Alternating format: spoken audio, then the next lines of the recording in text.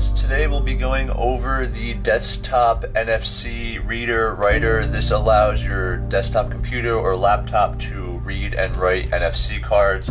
I have a couple cards from Tag. This is their bamboo card, it's an NFC business card. This is their custom plastic card. And then I have a custom engraved metal card as well that I really like, and then also just your typical NFC tag, also from Tag. But we'll be programming all of these today with a desktop NFC reader, and I'm going to show you how to do it. Quick back history, the reason why I'm doing this video is because I bought this thing thinking it would be very self-explanatory when it came in the mail from Amazon. However, it came with a little GameCube little PC disc from 1990. I have all Macs, they haven't had a CD slot in 10 years. I was trying to figure out how to use this thing. I scoured the internet, there's no videos, there's no info, there's nothing that exists that tells us how to use this. So I figured it out, and I'm making a video to help you guys to do the same thing because it was a nightmare of an experience overall. Like I said, this is about 50 bucks or so on Amazon.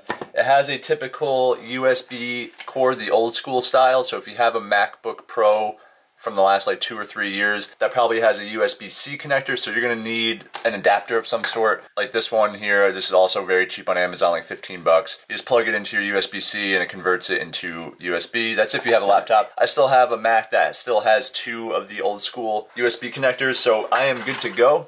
So we'll get started here. You just plug it right back into your computer. You can just throw that disc out if you got the one that comes with the little software disc. That software is garbage for one, and two, you know, who has a CD-ROM insert anymore. The first thing you want to do is you're going to go to just whatever Internet Explorer you choose to use here, and here we go. And you're going to go to a site called WhackDev. I'll put the link in my description here, and it's just a NFC tools app. And I made another video before about how to program these cards using your smartphone by downloading an app, because your phone has a native NFC reader and writer in it that could program cards if you want to. However, your computer does not. So your computer needs the extra tool to be plugged into it. So this is the same as the app I recommend in the iPhone App Store and the Android App Store. So you just go to this website, and whatever computer you have, whether Windows, Intel, whatever it may be, you choose what type of computer you have, and you just download the file. And it's just like any other program when it comes to this. You're just going to have to open it up. It's going to have like a little download software screen. You just click through it, hit continue a bunch of times, and eventually you'll see it's downloading into your computer. And then I have a Mac. Personally, I've never used the Windows version, but I can't imagine it's much different than the version we're going to go over today, which is for Mac. So I did for Intel Mac, because my Mac is before the M1 Apple chip came out. And if you do have the M1 Apple chip, which is I think 2021 or later, then you're going to do this one. But either way, you can just do trial and error. Whatever works, you can just download them both, who cares. One of them will work. So once that is downloaded, we'll exit out of this. You're going to have this NFC Tools desktop icon at the bottom here, or it might be in your applications as well. You're going to want to click this, and it's going to open up this very simple dialog screen, super easy. So from there, you take one of your NFC cards, and if you place it over the reader, it's going to beep at you, and it's going to tell you everything about that tag. A bunch of mumbo jumbo, but you could see that this has a record on it, which means it's programmed with a website. This is programmed with the Tag website. So if we were to do it again, this card is programmed with nothing. It's not password protected. It gives us basic info. This is essentially a useless screen. You don't really need this for anything. It's more just for a learning cause right now. If we want to see a couple other things, we want to see the memory on it, we tap the card again. It's going to tell us a lot more stuff. This is going to be anything that's programmed onto it, maybe from the factory, maybe from the software. It could be anything, but at this point, this is the card that was blank, and there's essentially nothing on it. Once we write something to it, you'll see that some things will appear here. So if you want to write this NFC tag, and I have a very specific video about how to program different things like a contact card or your link tree or anything onto these cards using your phone, but we're going to kind of do the same exact thing here on the computer using this bad boy here. If you want to write your tag, you're going to go to the write option here. You'll see that this is blank, and this pissed me off originally because I was like, I thought you had to program it and then you hit write and then you tap the card, because that's what the phone is like when you're doing it on your phone. You do everything first, and then the last step is to hit write and then you tap the chip and it programs. So to do an NFC business card, what you're going to want to do is hit add a record. You're going to see a ton of options here, and a lot of these are very enticing. However, if you're planning to use this for business card purposes, only really one option will work here, and we're at the mercy of smartphones for this. And let me explain a little bit further. Smartphones only accept a website link via NFC natively. So no app required, no nothing required. All you do is you take a smartphone and you're going to tap it to the chip, and it'll just work right out of the box without having to do anything really at all. The reason why is because it only accepts a website link. So if you're looking at this and you're like, wow, it would be really nice to use, you know, the contact option on this great app. You could program the card with contact info, with raw contact info. However, it's not going to work with a smartphone. You'll get a successful program, and then when you go to tap it, it just won't do anything because your phone doesn't know how to convert raw contact data into something that makes sense on your phone. Same thing with a bunch of these other ones. Some of them work on Android, some of them work on Apple, but pretty much the only one that works on both of them is the custom URL/URI option. This is just a basic website browser link that we all would share with a friend or whatever it may be. So in this case, we're going to do custom URL/URI. This brings up a tiny little dialog here, and in this case, we're going to do my link tree. So let me just copy my link from my other screen here. And this is my link tree. So we're telling it what to program onto the card. We're going to hit OK.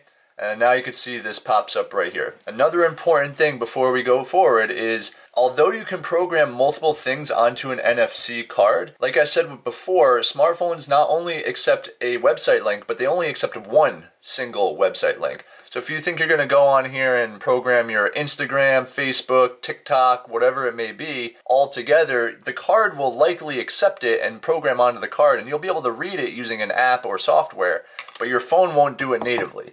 And to give you an extreme example, imagine you program 15 different websites onto your card, and you go to tap it. You don't want your phone blowing up with like 15 notifications. Think about how your phone would turn that data into something that makes sense. It doesn't make sense. So it only takes in one single website link. So it's important that we just do one. The cool thing is with this is a site like Linktree, I'll bring my other screen over here, it consolidates infinite information under your one profile link. So if you want to have your website, your YouTube, your Instagram, Facebook, it's all consolidated under your one profile link. So if you want to bypass this problem and have multiple things on your NFC business card, you could do it by using a free site like Linktree. There's beacons, there's contact in bio, there's bio.fm, there's a ton of them. I'll put those in the bio as well.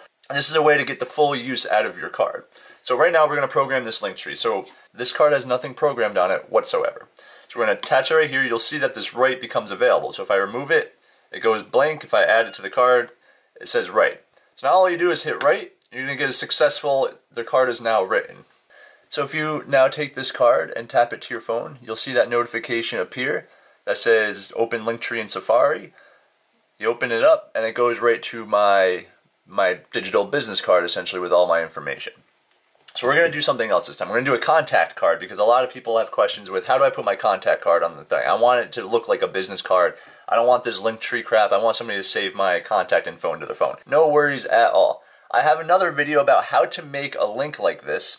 It's a free site called vcard.link. I'll put that video in the bio as well, but that's a couple-minute video and I'm not going to spend time going over that now. Essentially, it's a free website and you can convert your contact details into a link. So what we're going to do here is exit out of that record that we were programmed. So now it's blank again, there's nothing here. The card is still programmed, but on the software it doesn't have any information. So we're going to do add a record again, and then custom URL. Asking us what we want to add. And we're going to add this contact card link. Like I said, we made this in another video. And we're going to hit OK. So now we're going to program this, this sticky tap tag with that. So right now it goes to the tap tag website. It goes to my Instagram right now. So you tap it, tap it, and it goes right to my Instagram. So we're going to change it to go to this contact card. So you put the tag on the platform here, and you're going to hit write. So we're writing this into the tag. It's successful. So now when I take this tag and I touch my phone to it, I get a notification that says open vCard.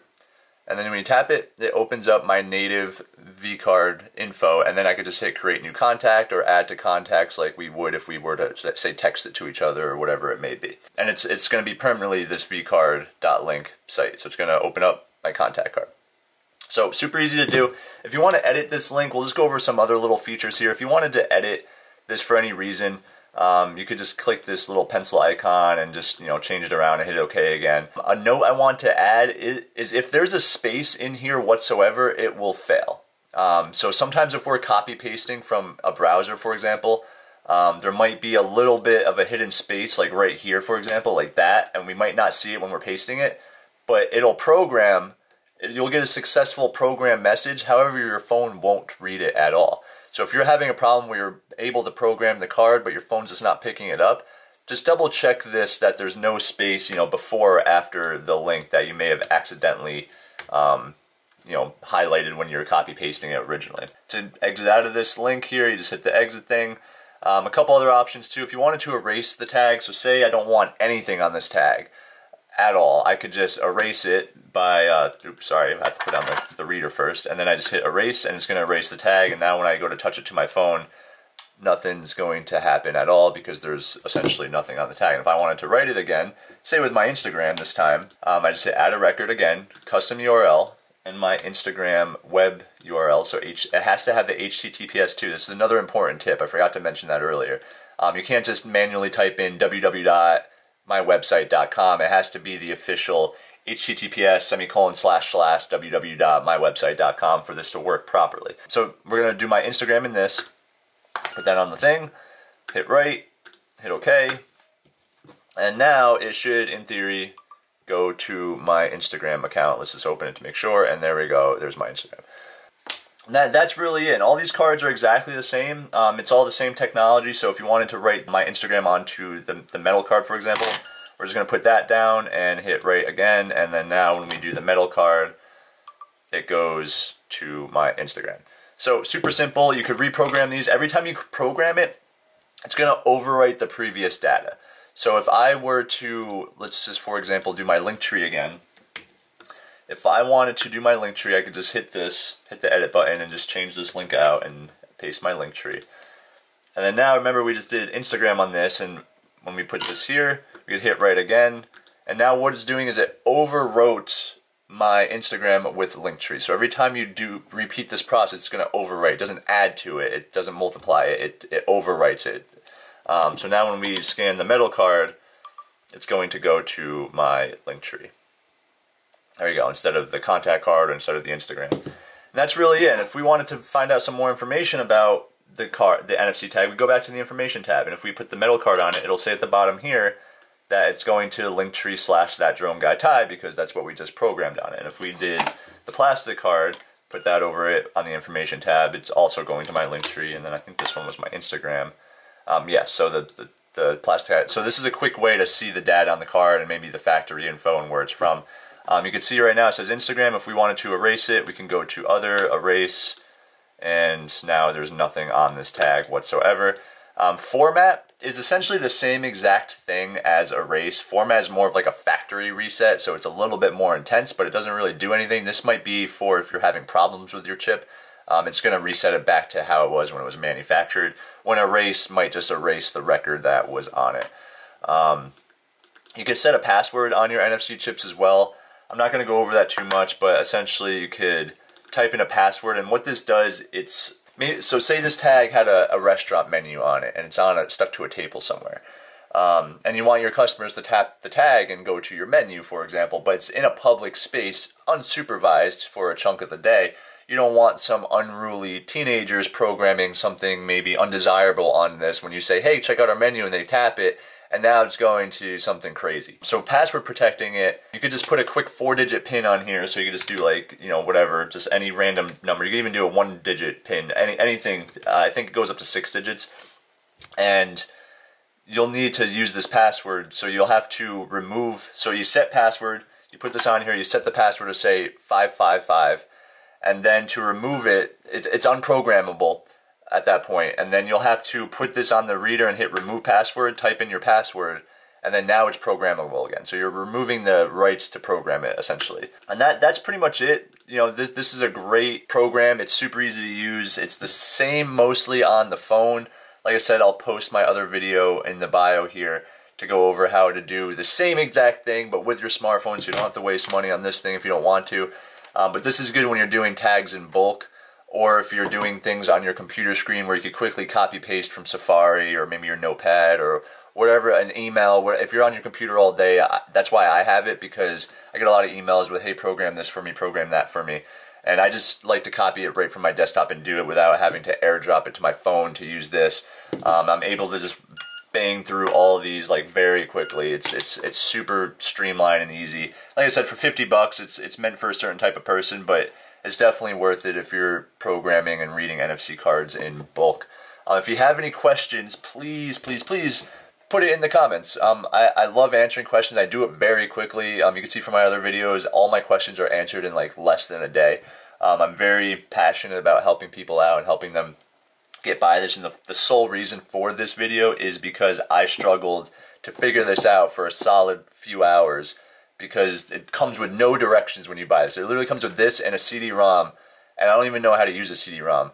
My little brother, who's 9, doesn't even know what a CD-ROM is at this point. So it's a phasing out technology. They need to come up with a new version, but this version, you know, it just works well. It just, right out of the box, it's just gonna work, and then you just download this software and you're good to go. Thank you. Subscribe if you want to know more about NFC stuff. I'll put the link to Tag as well in the bio, so you could check out their products and get some things customized. Pretty cool stuff. And we'll talk again. Thank you so much for watching. We'll see you later.